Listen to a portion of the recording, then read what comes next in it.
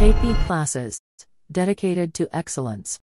Hello everyone, this video is about the requirement opportunity for M-Plan graduates. There has been a recent announcement, an official notification released by NRSC, which is one of the centers of ISRO, that is Indian Space Research Organization, and the name of this particular vacancy, it is scientist or engineer post or with the specialization of urban studies. This is for those students who have a master's in planning. There are a total of 6 vacancies, and in this video we will go through the complete details of this notification relevant for architects and planners with an M-Plan graduation, particularly the important dates, the pay scale, the number of vacancies, the syllabus, the selection criteria, and how we at KP Get Classes have prepared a course particularly for this examination to help you clear this exam. The link for the preparatory course for NRSC Urban Studies is given in the description of this video. You can check out that link to go through our course details and the course structure, which includes the recorded lectures along with books and also along with study material and also test series. So go through that course link to know more about the course. So let me first take you through the details as per the official notification. If you look into the name of the post, like I said, the name of the post, it is engineer or scientist SE. The post code is 24, which because there are many other posts also in the same notification, we will be going through the post code of 24 and the details of it in the further slides as well. The specialization is urban studies. Like I said, there are a total of 6 vacancies like I mentioned earlier, and the essential qualifications, now that is important for you to note. What is the requirement of educational qualification? Masters in urban planning or regional planning or equivalent. In this context, only planning, masters in planning is considered as an equivalent, not some other specialization. So basically masters in urban planning, regional planning or any other equivalent department. So in simple terms, M-Plan, and bachelors also in planning or bachelors in architecture. B-Plan or BR graduates with a masters in planning are eligible for this particular post, and this will be a level 10 post with as per the 7th pay commission within this pay band of 56,100 to 1,77,500. So that's the pay band for this. So it's like the entry post, the maximum level of government jobs at the entry level. That's the post. That's the pay scale for this post as well. As far as the details of the eligibility criteria are considered, so as per the specialization, we had a discussion on that. You need to have masters in planning and bachelors also in planning or in architecture. As far as the eligibility criteria, there are requirements. There is a minimum criteria for the qualifying degree at both masters and bachelors level. At masters level, you will need to have at least 60%. If your university is giving you percentage, it is minimum of 60%, and if it is CGPA based result which you get from your university, the minimum criteria is 6.5 on a scale of 10. By chance, if your university gives both percentage and CGPA, then any one of it has to at least meet this criteria. However, no conversion formula, as per the official notification, no conversion formula will be employed. See, whatever is written on your degree certificate, either 6.5 CGPA or 60%, so that's the minimum criteria for masters. At bachelor's level, you need to have at least 65% of your university gives you percentage based scoring. If it is CGPA based scoring, it should be at least 6.84. so you have to meet these qualification criteria for both bachelors and masters. It's not just one, you need to meet the criteria for both.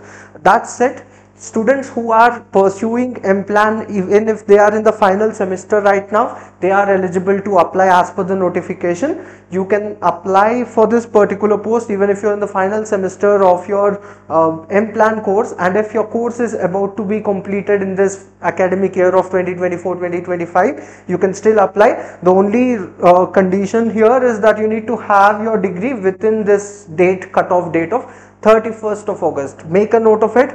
This cutoff date is only for your qualification, that is MPlan. You need to have an MPlan degree before 31st of August 2025. However, the cutoff date for age is different. It is the last date of the notification. We'll talk about the important dates moving ahead. So as far as the age criteria, now there is a limitation on the age criteria as well. We are going to look into the post code of 24, that's for urban studies scientist post. So that the age criteria minimum should be 18 years and the maximum age criteria is 30 years as per the official notification. As far as the important dates are considered, now that's very important. You should not wait till the last moment, this because it is a very good opportunity for MPlan graduates. A high number of applicants are expected, just like last year. Even last year NRSC has recruited planners, those who have masters in planning for the same post basically. So this year as well, but last year there were only 3 vacancies. This time it is an increased number, so 6 vacancies. The registration has begun from 10th of May from morning 10 o'clock. The cutoff time for your application is 30th of May, so you have to complete this age criteria. Also it has to be, you will need to be within 30 years by this particular cutoff date. So that's the cutoff date for all other aspects other than the educational qualification. So 30/5/2025 before evening 5 o'clock. So it's not even some requirement application portals, the cutoff time will generally be till midnight, but make a note here, it is not till midnight, it is just till evening 5 o'clock. So remember, don't wait till the last moment. You can check regular updates on the NRSC website, which is visible over here. So that's with respect to the age criteria and the important dates. Now coming to the most important aspect, the selection procedure. How are they going to recruit scientist cadre for the urban studies specialization? The selection would be based on 2 stages basically, an interview and a written test, both for 100 marks. As per the official notification, the final selection weightage will be 50% for written test, 50% for interview. Unlike most of the other requirement processes, even in the UPSC's case, generally written test is given a higher weightage of 75%, 25% for interview, but here both have equal weightage. 50% weightage is for interview, 50% weightage is for written test as well. Now within this written test, so it is 100 marks of written test, 50% of that will be taken as the criteria for the selection. Similarly, interview is also for 100 marks, 50% of it will be taken for the final score calculation. There is also a minimum threshold which you have to qualify, so you need to at least score 50 out of 100 marks in the written test to be eligible for the next stage of interview as per the note. You can check all these details in the detailed notification as well. In the description of this video you have the course, NRSC Urban Studies course launched by us, KP Classes. In that course you also have the official notification PDF included, so you can also check the official notification from our course on the mobile app, KP Gate Classes mobile app itself. The link for the course is given in the description, like I said. The question paper template, basically for the written test, particularly those 100 marks, there are 3 parts in it. There is part A, B and C. Our course, like I said, we have launched a course. It includes the syllabus for all the 3 parts, part A, B and C. However, the syllabus for part A and part C is same actually. It is basically the area or discipline specific part, which is basically the topics of urban planning. Part B is general aptitude. Part C is descriptive question, but with the same syllabus of part A. So the concepts you need to study are same for part A and part C.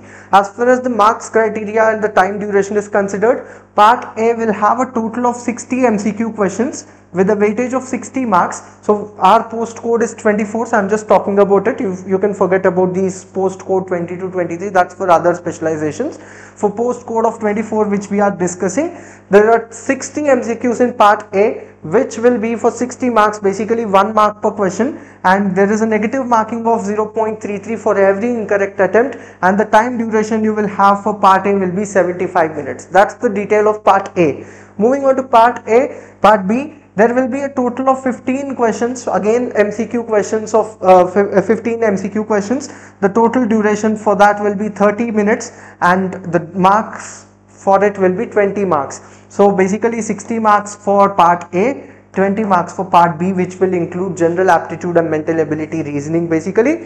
And part C, which is a descriptive part, again that also will be a half an hour test.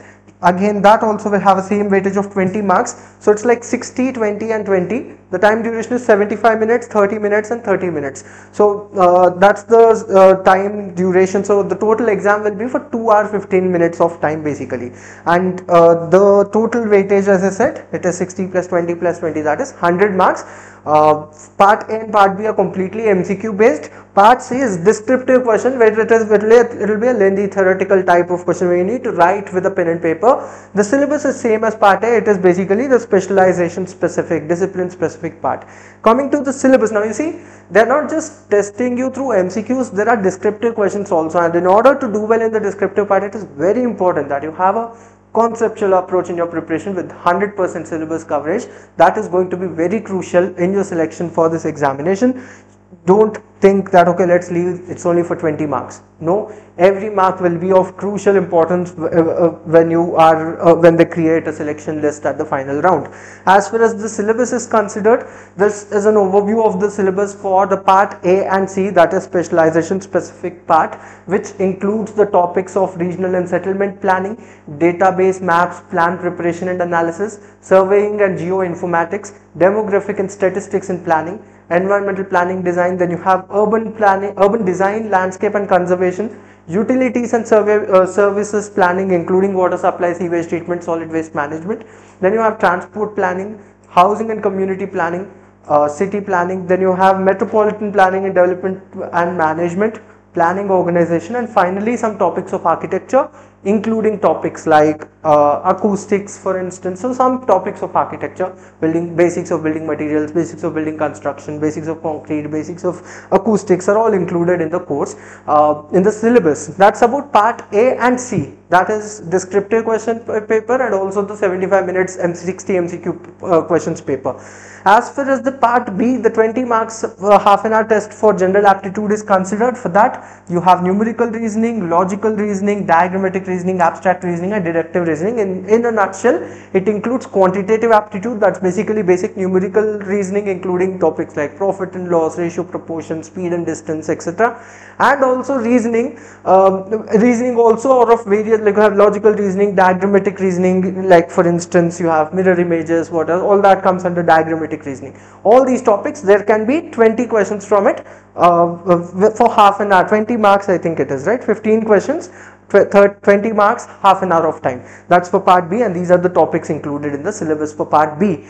If I take you through the overview of our course, the link for the course, like I said, is given in the description. You can check out the course link.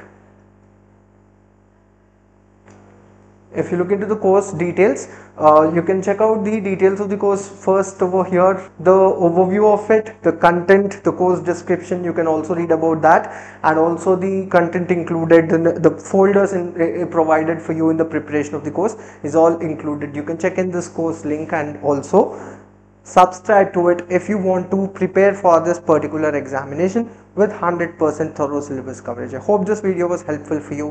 Whenever there's a further update with respect to various jobs in the government sector for architects and planners, we'll bring you such detailed videos for notification even in the future. Thank you.